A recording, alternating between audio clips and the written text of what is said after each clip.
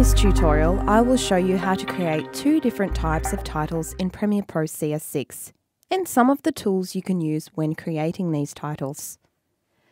I'll be showing you how to create both a lower third super title and also a static title plate that you may use to introduce your video or provide information to your viewer.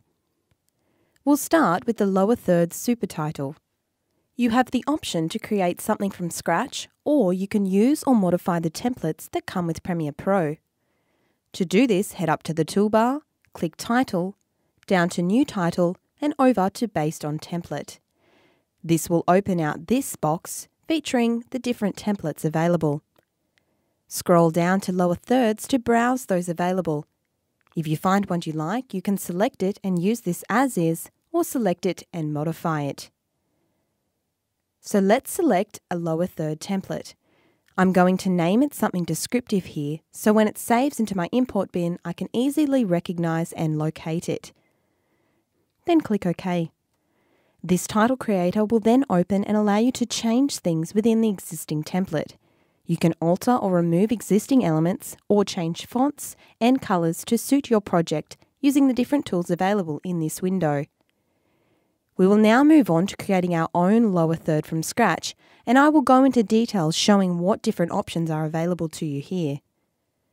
So to create a new title, you first want to make sure your CTI, your current time indicator, is sitting over the top of the clip where your super title is going to appear. This is so you can build and create your super and make sure it will appear in a suitable place within the frame. So my CTI is where my super will be sitting. Now I'll head up to Title, New Title, and select Default Still.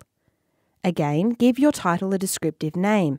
I suggest the name of the talent you are creating the super for, so if you need to make any changes at a later date, it is easy to locate the super in your import bin. Before clicking OK, make sure your title is the same size as your sequence and your video. You need your pixel aspect ratio to be DVPAL widescreen 16:9. Click OK and the title creator will now open. So let's have a look at some of the options we have here on the left to get us started. At the top we have our selection tool, the pointer arrow. This is our basic tool we use to move things around within the title maker. You want to make sure you have your selection tool selected if you wish to move a text box around in the title maker. A common problem is to attempt to move the text boxes around while the type tool is selected. This leads to the creation of many text boxes, which can get very messy and confusing. Beneath that we have our type tools. These are the letter T's and also the letter T with the small paragraph box beside them. You will note you have the ability to type both horizontally and vertically. There is also an area type tool for both horizontal and vertical. The difference between the type tools and the area type tools is that with the area type tool you have the ability to designate an area for your text to go by drawing a text box. With the plain text tool you are able to do this, or you can simply click and start typing and it will type into a straight line right out of the frame. When creating a super, it's best to create the bed your text will sit on before creating your text, so you know how much room you have. That leads me to the next tools we have available that we'll be using in this tutorial, and those are the shape tools. You have numerous shapes to choose from here, and we will be using these shapes to form the base of our super title. Let's start creating our super title, and then I will be able to show you the many options we have available here on the right. So we'll start by drawing a shape as the base of the super.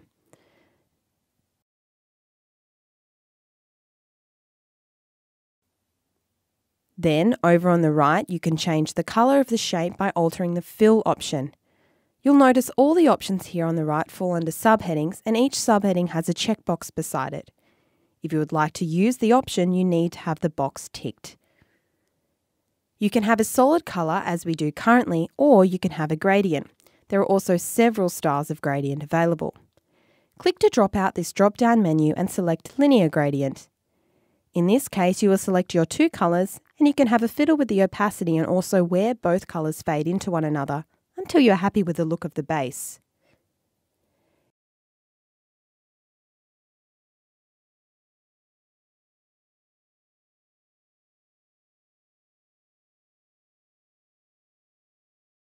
You can add a sheen that will run through the super and also change the colour, opacity and size of the sheen.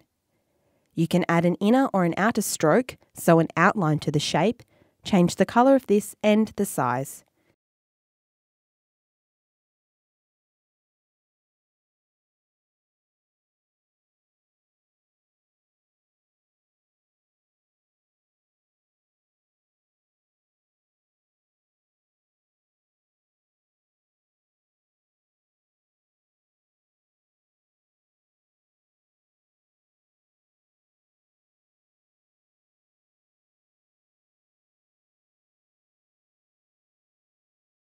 You can also add a shadow if you wish, changing the opacity and the angle of the shadow.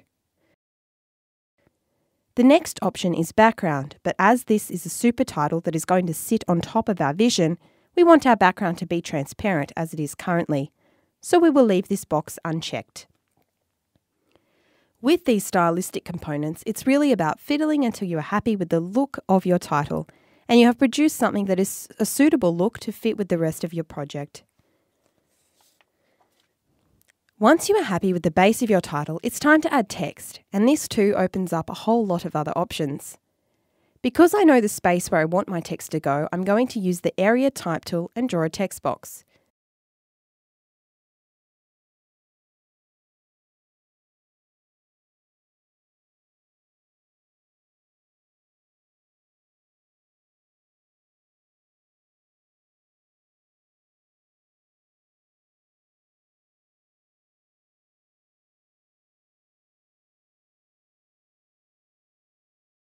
For the purpose of the shoot, I'm just going to type talent name and claim to fame in the second line.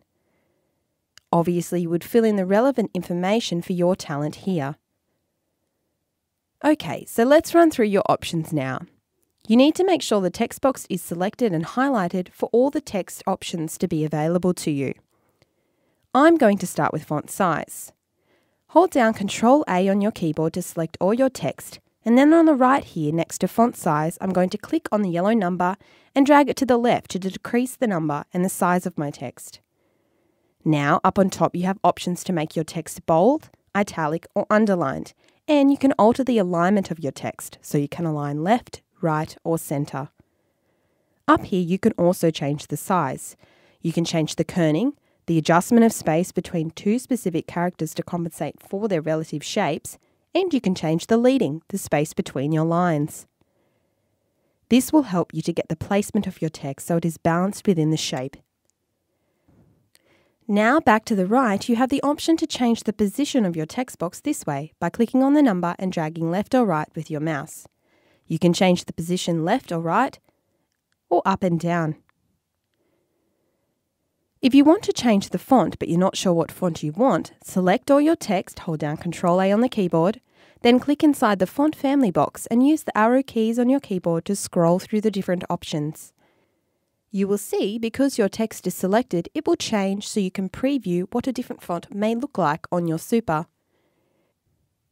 If you have non-standard fonts downloaded on your computer, these should show in Premiere Pro Title Maker as an option. However, if you then save your project and reopen your project on a computer that does not have these fonts installed, they will not be available. So, if you are using a non-standard font, your video will need to be exported from the computer that has this particular font installed. You also have the option here to alter leading, kerning and tracking, tracking being the measure of the overall spacing between letters in your block of text. You can alter the baseline and add a slight slant to your text. You have the option to make everything small caps. In fill, you choose the colour of your text and can also change the opacity if you don't want it to be completely solid in colour. You also have all the options we went through when creating our shape, such as sheen and shadow. So these are the main tools we can use within Premiere Pro to create our own unique super title from scratch. As mentioned, it is a matter of fiddling with the different settings until you achieve your desired look. When you are finished, click the X to close the Title Maker window. Your title will now be over in your import bin. Simply click and drag this onto the video layer above your vision so it sits over the necessary clip. And there is your finished lower third super. To finish off, I'm going to briefly demonstrate how to create a static standalone title plate. You might use this for a video where you want to provide a title and some information at the beginning or end. If you're creating a video for assessment purposes, you could list your student number and project details for your assessor. To do this, we are going to drag our CTI out past all our vision so it is just sitting over black. Then we follow the same steps up to title, new title, default still. Again, give your title a descriptive name and check that the aspect pixel ratio is correct. We can use all the tools we just went through to type some text and change the style of this text. Note the background option. We want to use this time as this title will not be sitting on top of any other vision. You can have a solid background or a gradient. If you had an image you wanted your text to appear on, you would leave your background transparent and create your title with your CTI sitting over the top of the image on the timeline.